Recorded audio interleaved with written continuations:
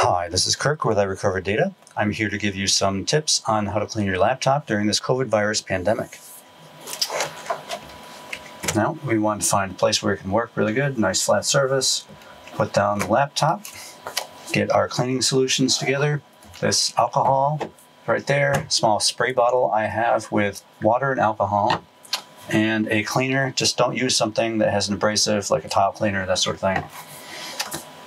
Paper towels and microfiber cloth if you have it. Don't forget your charger because we're going to be cleaning that in the end.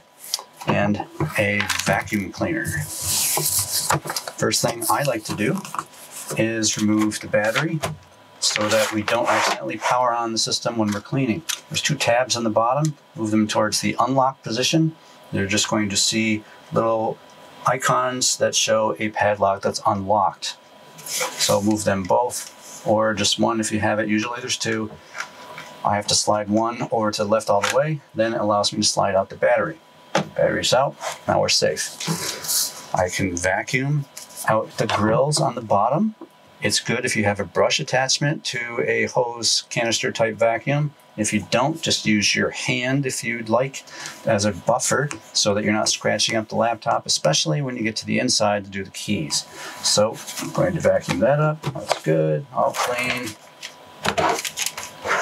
Pretending. Okay. Do the keys. Again, my hand is a buffer. Don't happen to have the brush attachment on it. Clean it up good. All right. Then I'm going to clean the outside. I like to start at the bottom. I'm spraying the paper towel directly. Now, if you really wanted to completely disinfect this, you would be using alcohol directly, dabbing that onto the paper towel or microfiber cloth and using that. Or if you'd like to stretch it a little bit, use alcohol and water. So I'm just going to be using the green cleaner and clean the bottom all the way around and the edges. Don't forget the edges. There we go. To the top. And if we didn't do it on the one side, when it's flipped over, do the edges now. Open it up. Fold your paper towel to a nice clean spot. Spray the cleaner on it directly.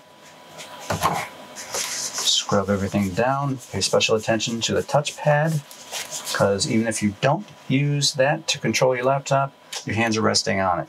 Scrub that good. Power button is a good thing to scrub, especially if you were able to remove the battery. Scrub that. And your keys on the keyboard. Now the best thing to do is to start at a diagonal, upper left or upper right, whichever, and then go towards you. Best reason for that is so that you can have a smooth motion for cleaning, scrubbing the keys. And it also tends not to rip up your paper towel too much. All right, we're all done with that. Now when it comes to the screen, again, we don't want to spray that directly. Do this only if you have alcohol available.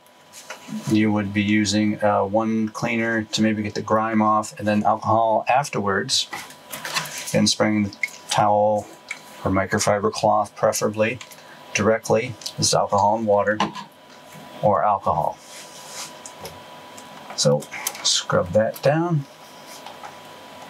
I'll reiterate again, do not use the cleaner only if you have this type of cleaner itself without alcohol. Why? Because if we leave cleaner residue on there, it's going to etch, make a haze, really screw up your screen of your laptop. Clean that good. Done. Flip it over. Put the battery back in. It's going to click. And it's in. Next, do a power supply. Unravel the cords. Get your paper towel, probably a clean one. Hold it and drag it through the moist parts of the paper towel. Get that nice and clean. Get the brick part of the power supply, and then do the other side.